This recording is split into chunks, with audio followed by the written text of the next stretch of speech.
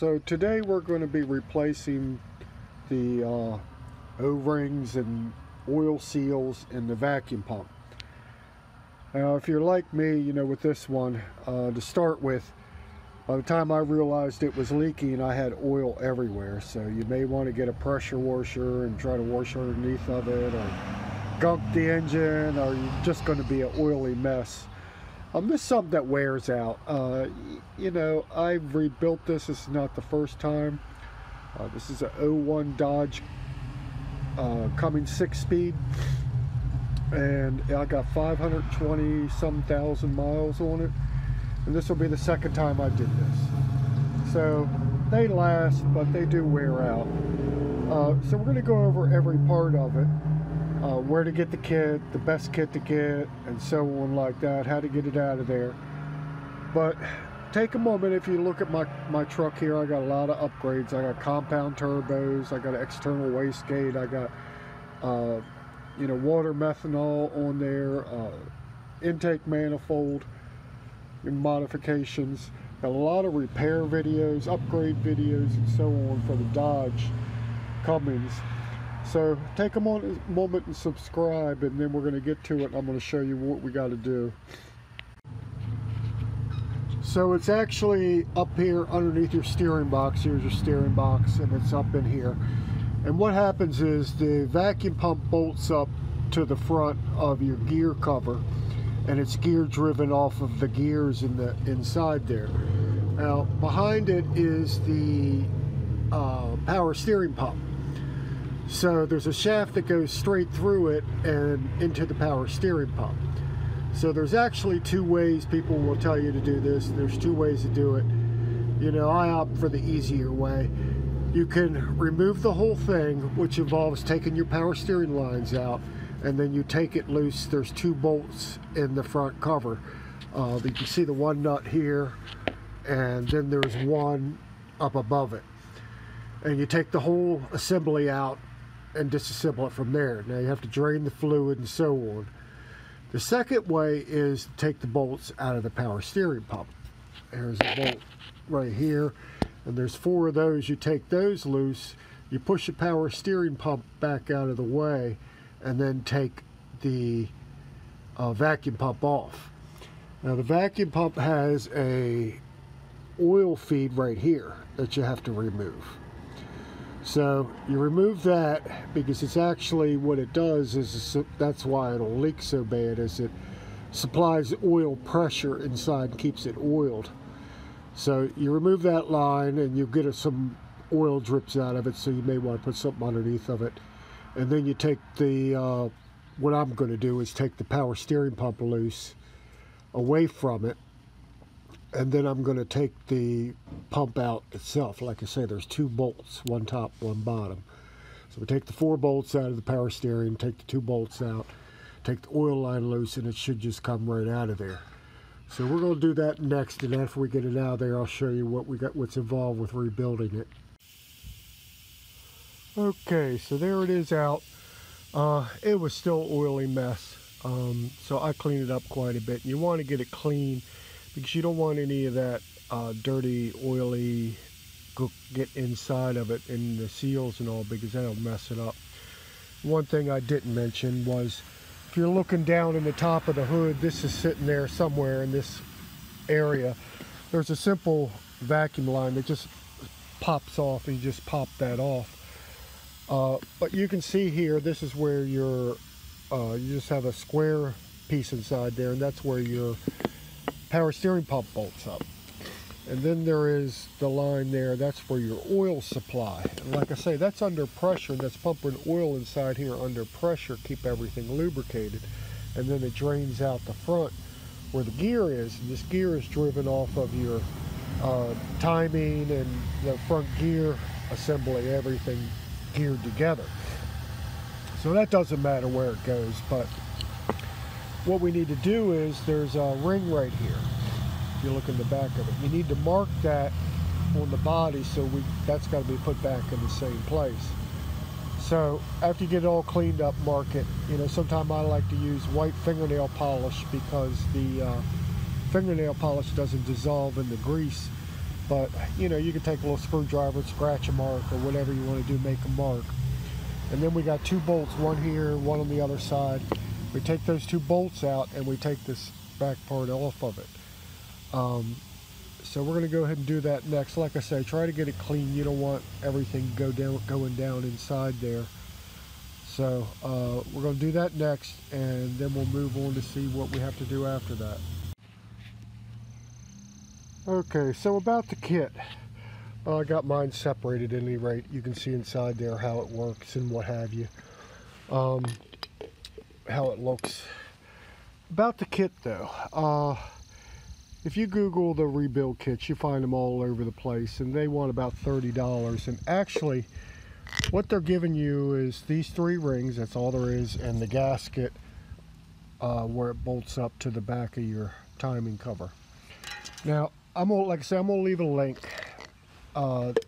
These plastic pieces are obviously PVC that you could probably buy at any Home Depot. You know, some of them even still have the pay scan things on them. But here's the thing, this kit cost about $60, and they actually give you another bag that they call spare parts, and it's got all the pieces in case you mess one up. Now if you don't mess one up and you have to do it twice, like I'm actually on my 2nd time, you know, you can save your spare parts, and all you need is the 1 gasket, okay, for your timing cover. And they also give you some grease, because you know, you need a little bit of grease on these O-rings and stuff. And they gave you the PVC pieces. But it's up to you. If you want to save yourself 30 bucks or so, you know, you can see if you can find the right PVC pieces yourself, and you know, don't mess it up. Now, first one I didn't mess up any O-rings, but I have no idea, it was a long time ago, what I did with the spare part. So I just bought another one. But like I say, these are your parts. So what we got to do is, first thing, we're going to set this thing up on its end, and then we're going to take this PVC drive piece, and they give you real nice step-by-step instructions with it too, which the other ones don't. And we're going to tap that out. Now, you want to use a plastic hammer or a rubber hammer on here. You know, it's plastic, and if you use a regular hammer, it can shatter, come off and hit you, and trust me, it can hurt, or it can go to your eye and do some damage. But so anyway, the first thing we're going to do is we're going to drive this down, and we're going to knock that back seal. We're knocking this seal out, and the back ring that we marked, don't forget to mark it so you put it back in the same place. So we're going to go ahead and do that. We'll move on to what's next. So we knocked it out. Here's the piece to come out. You got this piece here, and then you got this little crosshair thing that's obviously a drive. But one O-ring is on here, and then you have your seal inside here, and I think more than likely the seal is what goes bad, but you have to replace, you know, you might as well replace the ring. And you see there's only 3 of them, so the other ring is going right here where you're bolting this thing back together. So it's not a hard job. I mean, we knocked this out, like I say, with that PVC thing, it knocks right out. And then what we've got to do is we're going to turn it over, and we're going to take one of the other PVC pieces they gave us and set it in there, and we're going to knock out the seal. Okay, so we're going to go ahead and do that, and we'll move on to the next step. Okay, so we got our thing, and I use a liberal amount of grease. It helps it go together too. I probably should have mentioned too, when you drive this in, you use a small piece, but you use the bigger round end if it's in there. If the smaller ones kind of goes inside, when you ever put a seal in, you want to tap on the outside of the seal, not the inside, because you'll mess it up. But that's kind of the part that I think they modified. The only one that you would have to modify if you want to buy the pieces yourself is typically a plug is square headed, and this one's round headed, so I think they just sanded it off till it was round.